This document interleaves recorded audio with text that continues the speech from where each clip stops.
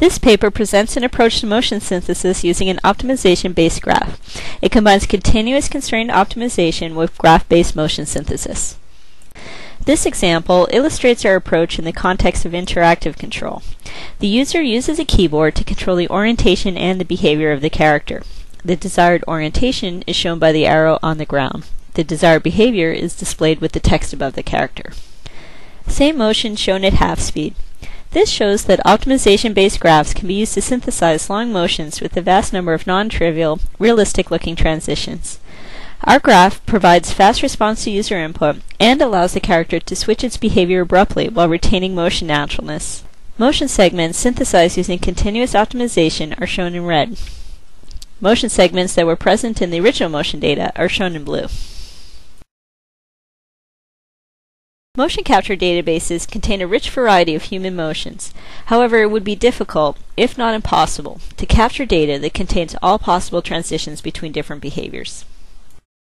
This example shows that even the shortest transition from picking to ducking requires the character to make a few walking steps. To transition from ducking to throwing, the character needs to take several walking steps again. We solve this problem by building optimization-based graphs. Optimization allows us to add a vast number of complex, realistic-looking transitions to the graph. To construct an optimization-based graph, we first iterate through pairs of postures and assign the probability of transition to each pair. High probability means that continuous optimization is likely to produce a natural transition. Next, we perform a finite horizon policy computation to decide which pairs of postures and in which order they should be chosen for optimization, so as to achieve a good quality optimization-based graph with the least number of optimizations. Continuous optimization is then invoked on each pair in the order specified by the policy. If optimization succeeds, the generated transition is added as an edge to the graph.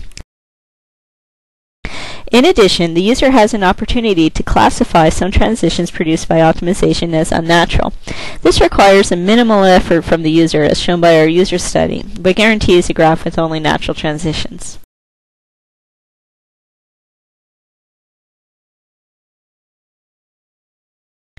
This process is repeated until the user goal is achieved or until there are no more available pairs. For each pair of poses, to estimate the probability of the transition, we first generate a transition using simple interpolation. We found that discontinuities in the trajectories of the center of mass and end effectors in such transitions correlate well with the probability that optimization succeeds. The lower the discontinuity, the more likely that optimization produces a natural transition. Pair with low probability and unnatural transition found by optimization. Pair with high probability and natural transition found by optimization. This example compares transitions generated using continuous optimization and simple interpolation. Optimization consistently produces more natural and physically correct transitions. Although motion graphs create extra transitions, these transitions are limited to those between similar postures. In a motion graph with similarity threshold set to 0.8, it is impossible to transition into a ducking behavior. In a motion graph with similarity threshold set to 2, most transitions between behaviors involve walking segments in between. High similarity threshold set to 20, direct switches between behaviors can be achieved. The motion contains large discontinuities, however. Using an optimization-based graph, the character can switch from one behavior to another directly and naturally. An optimization-based graph also allows us to stop the current behavior if the user changes her mind. An example of stopping a picking motion.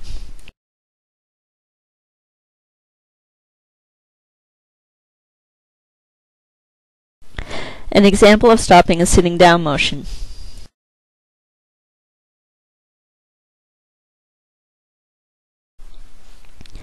While motions generated with an optimization-based graph can change behaviors abruptly, the motions generated with a motion graph must complete the sitting behavior before changing to a walking behavior.